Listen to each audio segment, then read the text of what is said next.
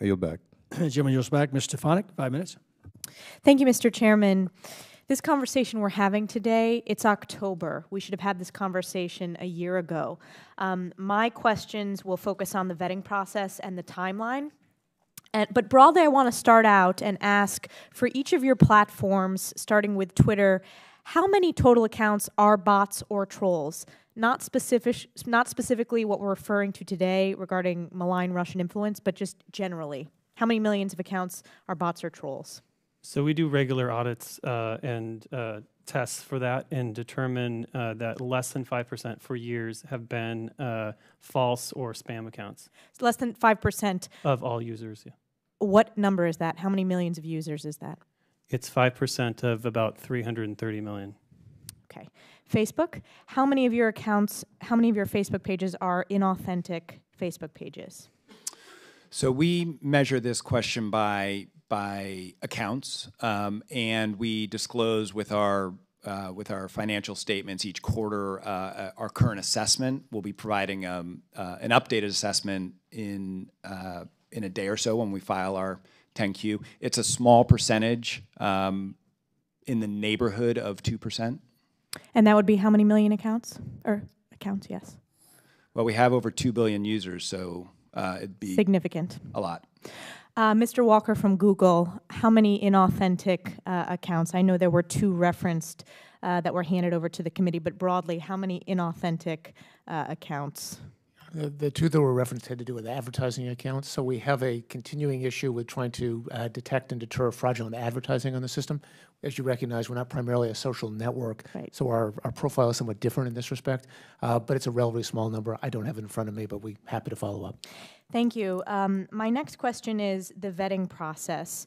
Mr. Stretch, you've talked about the ad content review process, and I'm a fairly nimble Facebook, Twitter, and Google user. I think I'm the first person who signed up for Facebook probably on this committee when I was in college.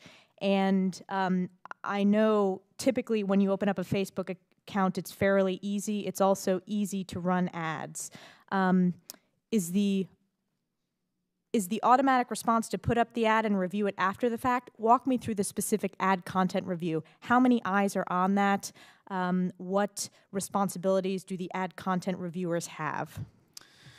The ad will be reviewed before it's run, and it will, based on its content, perhaps based on its targeting, it will either go fully through automated review, if the content and the targeting is something that we believe our systems are adequate to address on their own. So I'll give you an example. Nudity is something that's relatively easy. It's prohibited, and it's relatively easy for our systems to identify and prevent from running.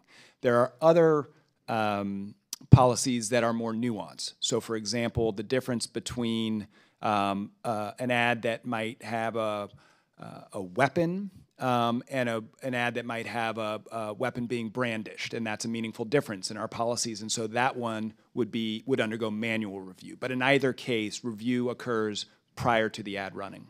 And the decision to not allow the ad to run or to take the ad down after the fact, how quickly is that decision made? That's probably a different answer for each of those 2 groups, before it runs and after the fact. So our reviewers have the ability to action material when they're looking at it.